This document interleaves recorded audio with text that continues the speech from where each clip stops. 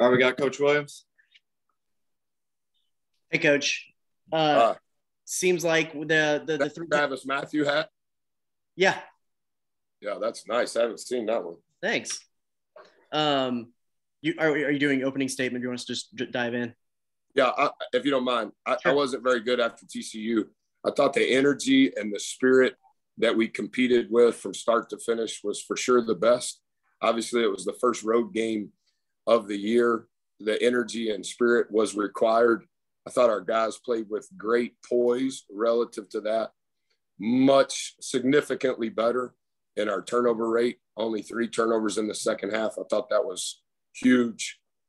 From a defensive rebounding perspective, significantly better. And then on the offensive glass, obviously we played really well.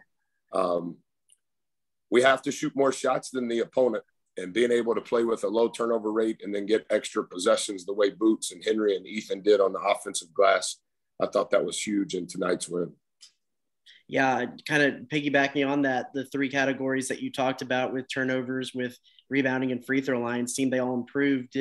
I know we talked a little bit last week about if you felt like maybe the team was rusty heading into TCU. Do you think that extra week of practice helped leading into this game? I think the one thing that helps is our staff has been tremendous at making sure that the things that we practice are the things that lead to us winning. And I think we've done a much better job because of the staff's advice.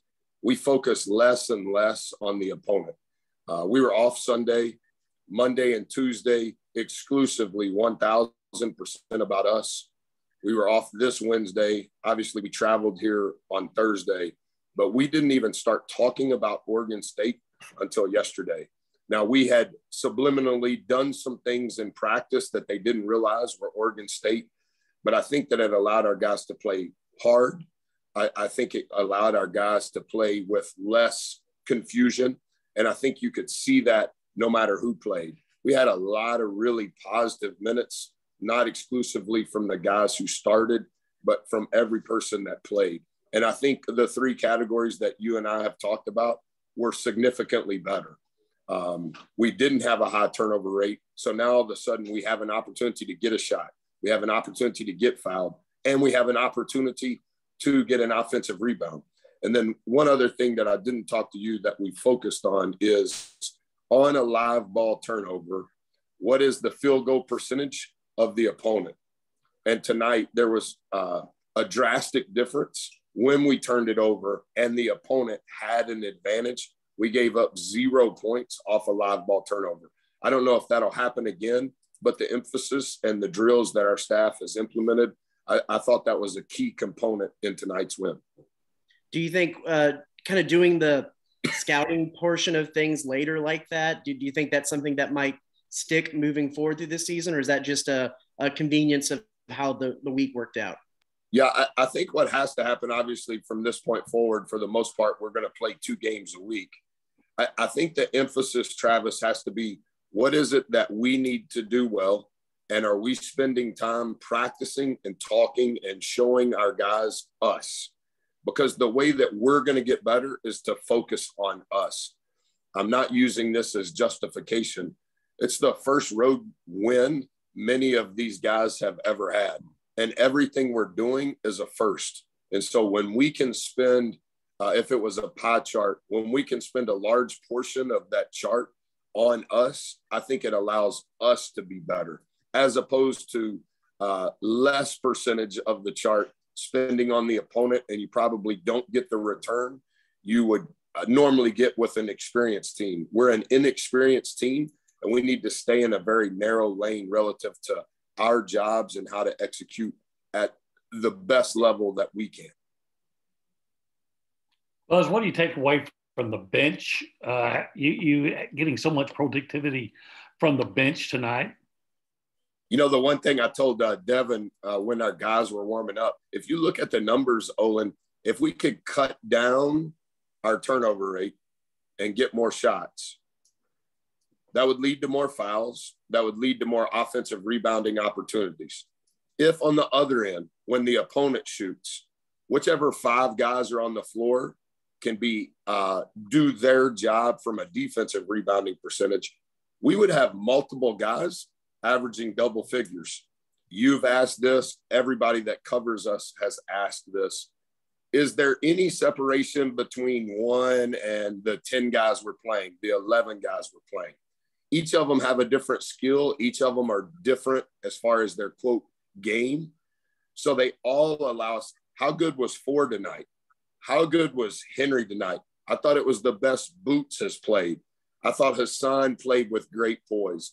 Dre enters tonight with the least number of turnovers of any perimeter player and leads our team with turnovers. That was atypical. But I think regardless of who you are, I think we have a lot of weapons. And if we can limit our turnovers and limit the opponent's offensive rebounds, that gives us more possessions. And now all of a sudden we have some depth where we can keep coming at you. And I think defensively, I thought relative to what we're trying to do on made shots, on dead balls, on missed shots, I thought we were significantly better tonight. Is Wade starting to break out, or? I just think Four has a really, really high feel for how to play. You got to spend some time with him, but he is incredibly intelligent off the floor. And when you start talking about basketball, for somebody that's played 10 college games, he's Mensa level in regards to his IQ. And then because he can score 3 feet past the half court line, he's played that way offensively. So he's used to what the defense has given us. And I just think he's doing a really good job. He's doing a really good job, whether he's in the game or not, in timeouts, doing a really good job in practice. He's got big guts, and he's not scared to tell the truth. Everybody loves him. He has a great spirit. But the one thing that's separating him as a leader is very early in his career, he has guts to tell the truth. And I think that that's atypical for someone his age. Can a road win like this, give your team momentum heading into the next game? And what do you want to carry over? I want to carry over all the things that we've been talking about thus far. I think in our tenure thus far, I know last year was many things out of our control, but this goes up with the win at Alabama from year one, at Auburn in year one, because who helped us win at Alabama and Auburn were guys that had been on the road high double digit times in their career. A lot of the guys that were very impactful in the game tonight, this was their first road game experience. And anytime you fly over 4 hours somewhere, it's a long way from where you typically spend the night. And so I think in many respects, there's so much that we can carry forward. And categorically, it's all of the things that we've been talking about thus far. I think it's monumental. Anything else for Coach? Yeah, Coach, you played a faster paced game tonight. Yeah. Is that something we're going to see moving forward with the way the guard play has been going, or was that just because you saw something in Oregon State's transition defense that you wanted to take advantage of? Lo, I think that we want to play with the pace that you saw tonight. I thought there were home run turnovers. We had 3 home run turnovers in the first half. Some of that comes from we're trying to play with pace. We're trying to throw it ahead.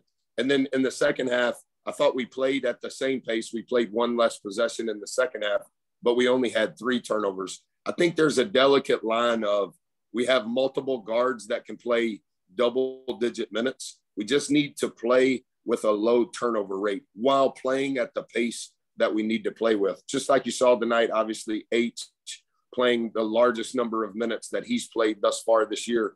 We can put multiple guys on the floor that can pass, dribble, and shoot.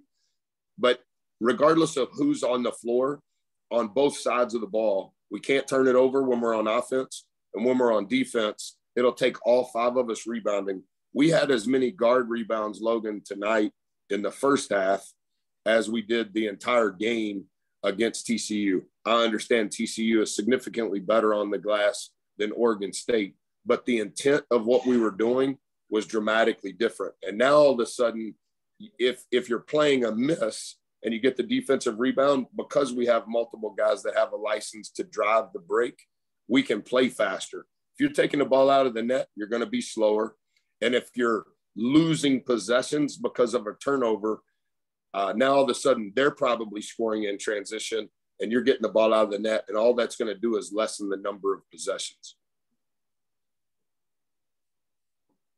Anything else? Good to go. All right.